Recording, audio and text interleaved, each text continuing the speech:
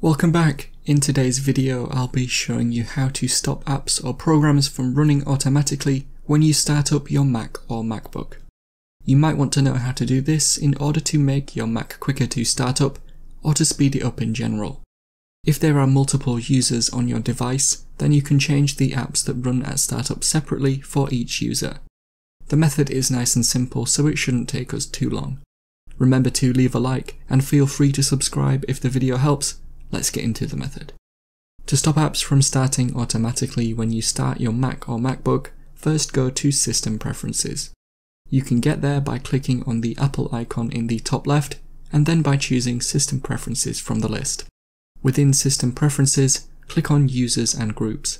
It should be somewhere on the second row. In here, choose your profile from the list on the left. Now go to the Login Items tab. It will probably be next to the Password tab. You should now be able to see the list of applications that will run automatically when you start your Mac or MacBook.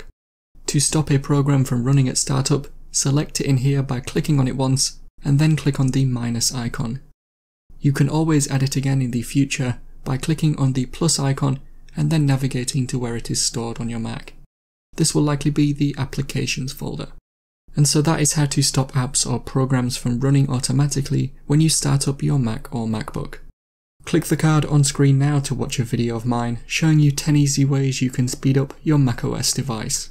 We've already completed one of those methods in today's video, so it won't take very long. Help support the channel by visiting the store. The link is in the description and at the end of the video. If you have any questions, then let me know in the comments below, and if you did find today's video helpful, remember to leave a like and feel free to subscribe for more tips in the future.